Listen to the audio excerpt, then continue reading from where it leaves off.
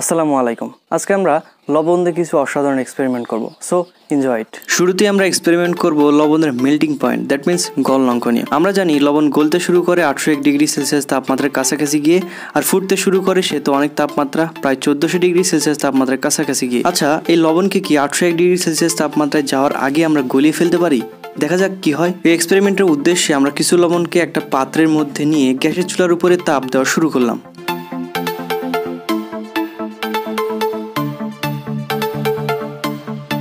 আর একই তাপমাত্রায় কিছু চিনিকে আমরা একটা পাত্রের মধ্যে নিয়ে গ্যাসের চুলার উপরে তাপ দেওয়া শুরু করলাম। তো দেখলাম চিনি এখানে গলে গেল, কারণ চিনির গলনাঙ্ক লবণের তুলনায় খুবই কম, প্রায় 184 থেকে 186 ডিগ্রি সেলসিয়াস।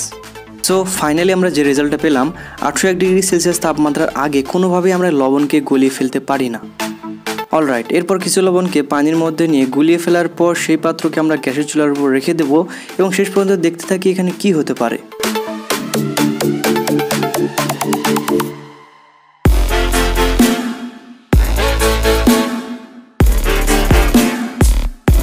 সো ফাইনালি আমরা যে বিষয়টা লক্ষ্য করলাম, পানি এখানে বাষ্প হয়ে উড়ে গেল ঠিকই, আর লবণ এখানে রয়ে গেল, লবণ আগের অবস্থা আবার ফিরে আসলো, কিন্তু লবণ এখানে গলল না।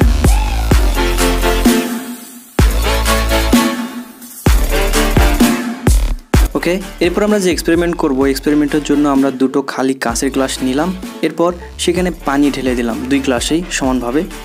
আর সঙ্গে আমাদের প্রয়োজন হবে দুটো ডিমের। এই দুটো ডিমকে আমরা কাঁচের গ্লাসের পানির মধ্যে ছেড়ে দেবো।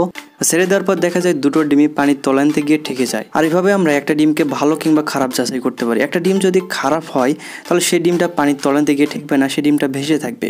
সো এই বিষয়ের উপর ভিত্তি করে আমরা বলতে পারি দুটো ডিমই ভালো। বাট আমাদের এই পরীক্ষার উদ্দেশ্য এটা না। এই দুটো গ্লাসের মধ্যে একটা গ্লাসের পানির মধ্যে আমি কিছু লবণ মিশিয়ে দেবো। এরপর সেটাতে যদি আমরা ডিম ছেড়ে দিই তাহলে কি হতে পারে?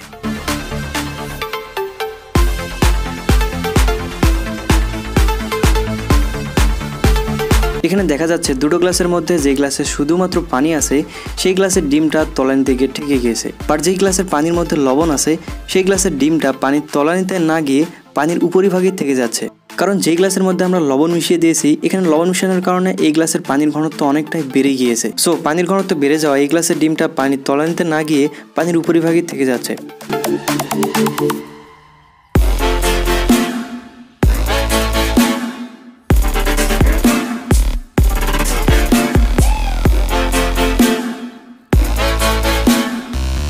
তো ফ্রেন্ডস, এই ছিল আজকের মতো ভিডিওটি যদি ভালোই লেগে থাকে তাহলে সুন্দর করে একটা লাইক দেবেন, আপনার ফ্রেন্ডদের সঙ্গে শেয়ার করতে একদম ভুলবেন না। সে পর্যন্ত ভালো থাকবেন, সুস্থ থাকবেন, দেখা হবে পরবর্তীতে। আল্লাহ হাফেজ।